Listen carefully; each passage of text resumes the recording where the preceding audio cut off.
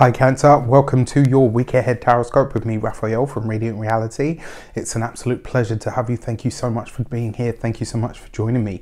Quick note, my readings are for your sun, moon and ascendant signs. So whether you're a sun, moon or rising sign Cancer, this is for you. And I always advise that you watch all three to get a clearer, more complete picture of how they can speak to you.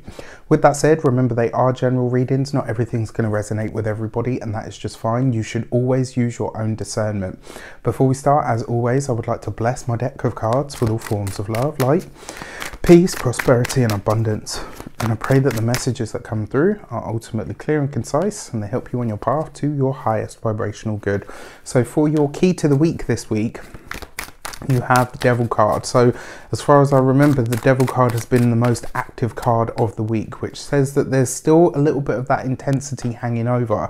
Now, in a lot of ways, this is about what we give our power over to. So this week, you're really being asked to look at, where is it, if you're in a funk, where are you keeping yourself in that funk? Where is it this week that you're giving your power away to something and not allowing yourself to see what the options or the possibilities are? This is kind of like one of those moments where, and we've all got that friend, right? We'll give them like a million solutions and it's like, no, this is the way that it is and nothing else. Nothing can change it. This is a week to really snap yourself out of that, right? To really ask yourself, where is it that I am buying into this idea that there's only one way to get to where it is that I'm trying to be? For your actions and interactions with the world at large, you have actions and options this week, should I say. You have the Four of Swords. So this week, it does look like you're taking some rest, right? Which I'm all here for. However, if that rest is kind of feeding into this, well, this is the way that it is kind of mentality, you do need to find a way to snap yourself out of it.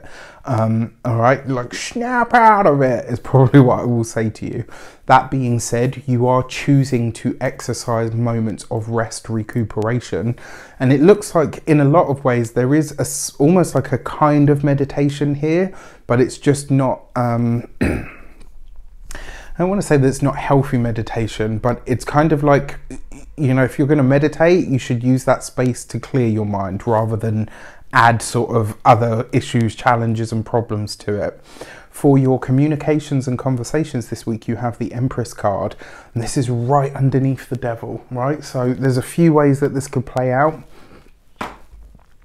This week, when it comes to conversations, when solutions are presented to you, and it does feel to me like there's going to be someone that tries to suggest a solution to you, before you shoot it down because it doesn't fit with the narrative that you're trying to tell yourself, before you shoot yourself in the foot and say, no, this is the only way that it can be, like, ain't it awful, or any of that stuff, before you go in there, listen to what is being offered to you, right? The Empress card is Venus, which suggests diplomacy, a level of help, assistance, harmony.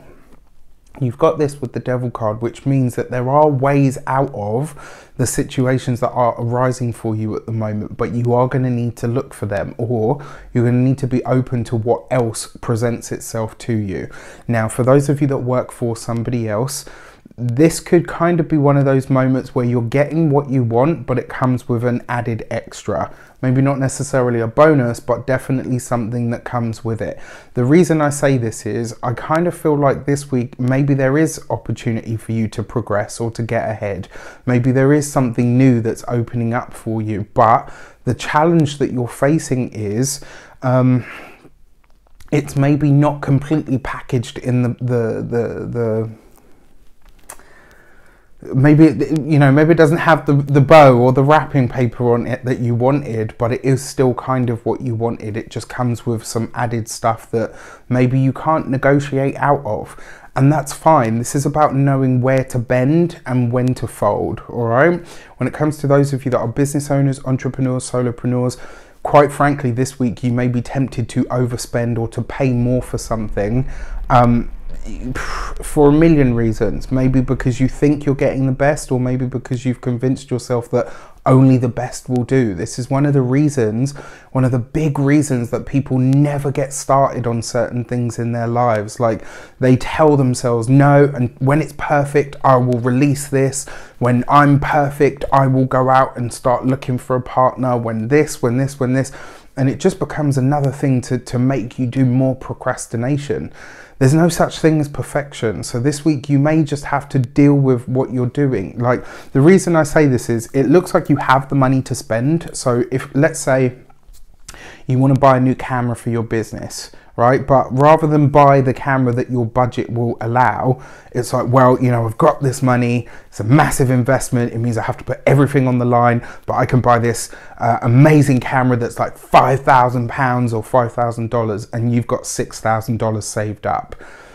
What is the point in that? Why not buy one at 1,000 or 2,000, and when you get to the point where you're bringing in more money and your savings has grown, then buy the 5,000 camera. When you tell yourself, like, you know what, no, it has to be like this, you're stopping yourself, right? And maybe you think it's because you want you want to put the most value out, you want to put the best content out, or whatever it is that you're trying to do. That's wonderful. But if your message isn't getting out there because you haven't got the right equipment, maybe it's the message that you need to check, all right?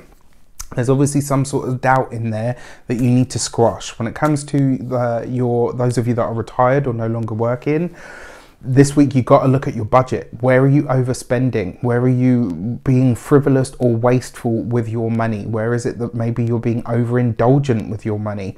Pay attention to this week. When it comes to your love and relations, you have the Temperance card. This is actually nice, and for me it kind of suggests that whatever challenges or issues you've had in your relationship, you're done with the drama. Now, being a Cancer moon, we can indulge in a certain amount of emotional drama. It's kind of a part of, you know.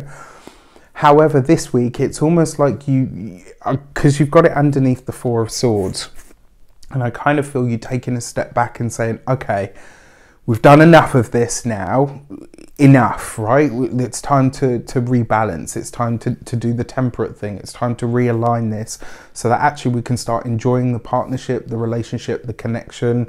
And if this means removing someone or something from your space, from your outlook, from your area or arena, it looks like you're prepared to do it, right? That's the thing that a lot of people forget about the Temperance card. Although it's a gentle kind of energy, it's very resolved, right? It will right the wrongs, it will balance something out at all costs. And if that means removing something, then so be it. Now, for those of you that are single, this week I would be conscious of overextending yourself. You know, like when you're constantly available, that's when you open yourself up to be taken advantage of. All right, so just anything of that nature this week, try not to overextend yourself, partnered or single, but especially for those of you that are single, because it's like walking around with a neon sign that says vulnerable, right? Don't do that to yourself. When it comes to your money and materials this week, we have the Seven of Wands. And it's underneath the Empress. So, and look, right, with the Devil card, you might try to justify the need to spend money on something this week, and maybe somebody calls you out for it. Maybe somebody says to you, you know what, you don't need that. Do it with what you have, get started there and it will grow. I just kind of feel like there's a part of you that's like set on doing something a certain way, especially when it comes to the money. Like, no, I have to spend this money. And it's like, I'm not sure you do. You might be convincing yourself that you do. And, you know, that's obviously coming from a very real place. But you're going to have to dig beneath the surface this week. When it comes to your physical health and vitality, especially because you've got the Temperance card in close proximity and the Empress above, your physical body, your lower back, your buttocks, your thighs, your sort of all of the pivot point of the middle of the body could be quite tender or quite tight this week. The reason I say this is because in my body I've got this feeling now of like, you know, when you're bracing yourself for someone to poke you or to punch you or whatever, there could be a lot of tension this week. So some really, I'm not a doctor, I can't give you medical advice, but some stretching, if your body can handle that, might be a very good practice for you this week. And then finally, when it comes to the home and environment, there are some challenges here. I gotta say, it looks like there's gonna be some interesting, possibly quite loud or challenging conversations, but they need to be had. This is one of those weeks where letting it happen is probably the best salve for it. Now, we've got that full moon in the sign of Aries. Full moons always hit people with a Cancer, Sun, Moon or Ascendant quite hard because you are ruled by the moon. So your full moon message is the gate 63 and doubt. And this really, in a lot of ways, it's about casting some light on your doubt or being okay with not having an answer. This full moon is taking place in your career for you, in your career sector this week. So the 10th house for you, especially for those of you that are ascendant Cancerians, to a lesser degree the sun and the moon. That card actually tells me that when it comes to the career or the way that people view you, there might be, maybe for some of you, this is imposter syndrome, and this is what's driving this need to have the best equipment or, to present yourself in a certain way. And it's like, you don't need all of that. You are enough. And maybe that's where this doubt is coming in, and that full moon may highlight it for you, because a full moon is a spotlight. It shines a light on something so that it can be seen in exactly the way that it is, right?